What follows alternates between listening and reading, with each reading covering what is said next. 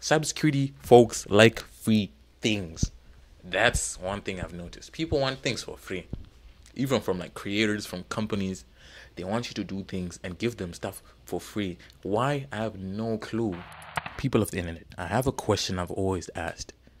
Why is it that everyone seems to bash the OSCP, but most of the people that bash the OSCP don't have the OSCP, and those that do have it barely ever say anything bad about the OSCP, if ever, right? That's a question I've always had, and I asked it today on LinkedIn. I was gonna make a entire documentary style video going into Reddit and all that about this question, but I posted it on LinkedIn and people are very opinionated. So I think this post deserves an entire video for itself. I went on LinkedIn and I said, many seem to trash the OSCP, right? And now it's delivered by OSCP, but I haven't noticed those who possess it speak negatively about it, if ever. Is this the case, or am I tripping? Right?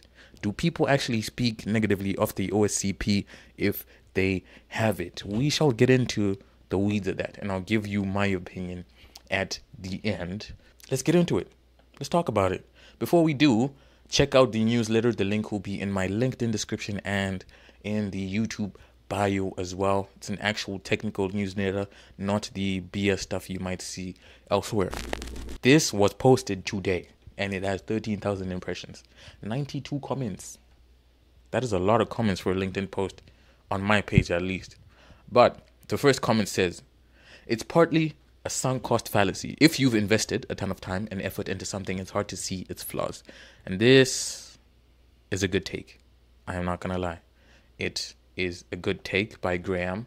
And someone says, so what are his flaws? So you can only see its flaws when you have a bias and or haven't actually done it. Is that what you're saying? And then Graham says, no, not necessarily. That is not what I'm saying. He is saying that it's just usually not in your best interest to publicly speak negatively about the insufficiency of a certification's training material and then turn around and present that certification to others as a proof of competence in a subject.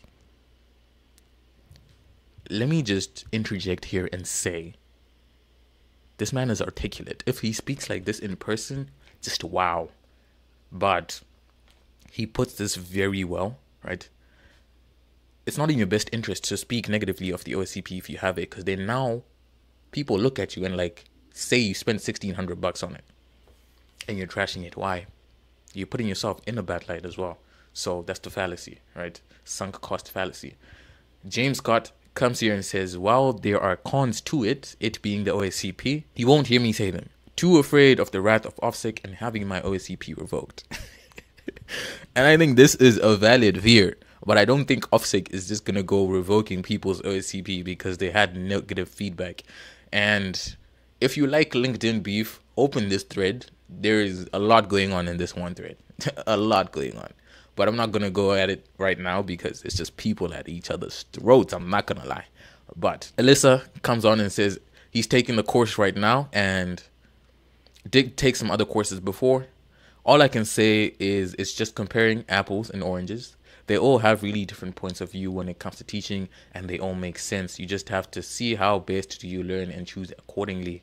And if you are someone who likes to learn by being challenged, then you will find OSCP certifications more appealing. If you like the try harder mentality, if you are into doing research outside of the coursework you spent $1,600 for, then you'll probably find OSCP certifications appealing, right?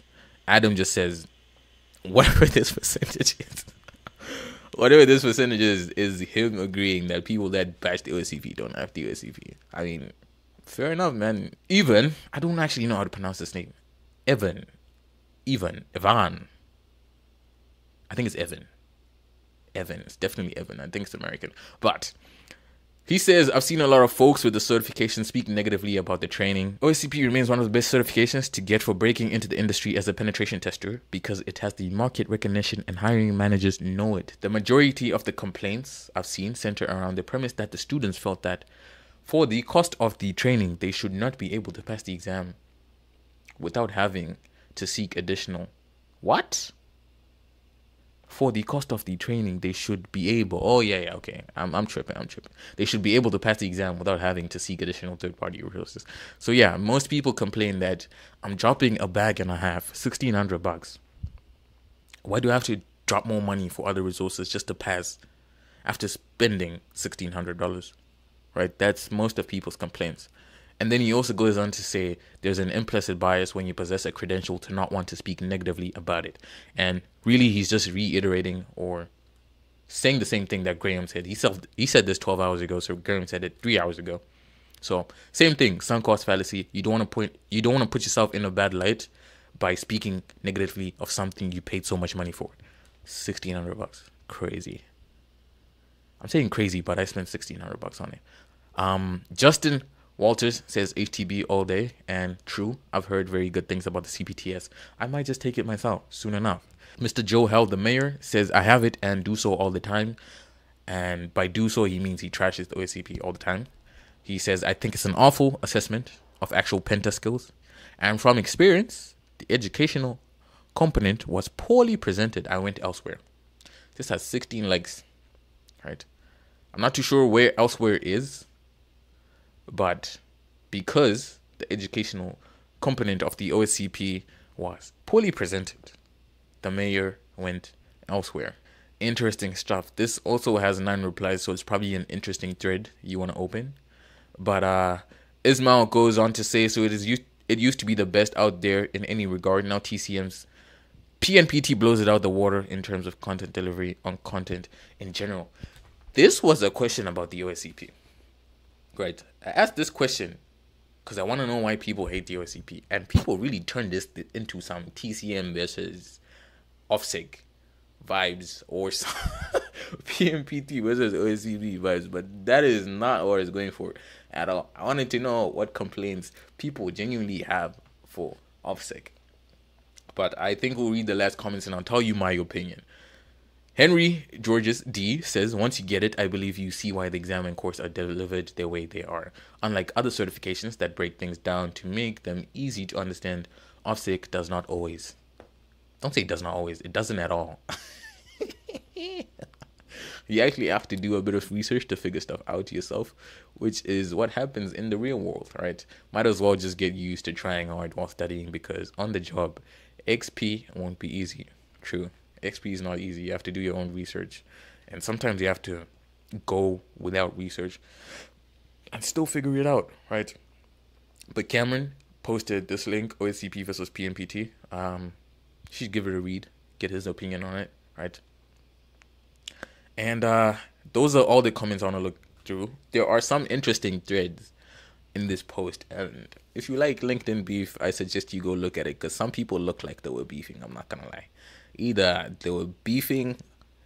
If they don't think they were beefing, maybe we can conclude that they were having very assertive conversations. They are very opinionated people.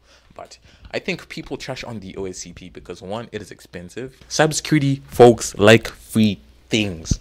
That's one thing I've noticed. People want things for free. Even from like creators, from companies, they want you to do things and give them stuff for free. Why? I have no clue. Right? People have to make a living, they have to eat, they have to feed their kids. So people making courses and giving you value, right? They obviously want to sell that so that they can earn value back. It's an exchange.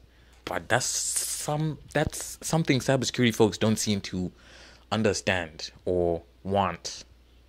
They just want it for free. I'm saying this because I've lost a lot of subscribers for some of the sponsored posts and videos I've done. Like, bro, do you want everything for free? That's just me ranting at this point. But another reason I think people hate the OSCP is just because it is difficult and people fail. It seems to be one of the most random exams, right? You could pass, you could fail. But obviously, if you put in the work, you increase your chances of passing, right? Why else do people hate OFSEC? Honestly, I think that's it, because a lot of people fail. And usually after a failure is when either people post, oh, I failed the OSCP, I'm going to do this and do that and try again, I have hope, I'm having fun, etc. Or, on the other hand, they post, oh, I failed the OSCP, OSCP is trash, they don't have good customer support, they did this, they did that. And obviously some people might have bad experiences with support and etc. I'm not invalidating that, but I'm just saying how it is. Either someone posts a positive, outlook after failing an exam, or they just turn everything negative, because maybe it might have been negative, or it's just them being salty, right? But tell me in the comments why you think people hate the OSCP, right? It's a controversial thing, honestly, but I enjoy it. I'm not sponsored by anyone, so I can have these conversations openly until I'm a partner with someone, and then maybe I'll start having some bias.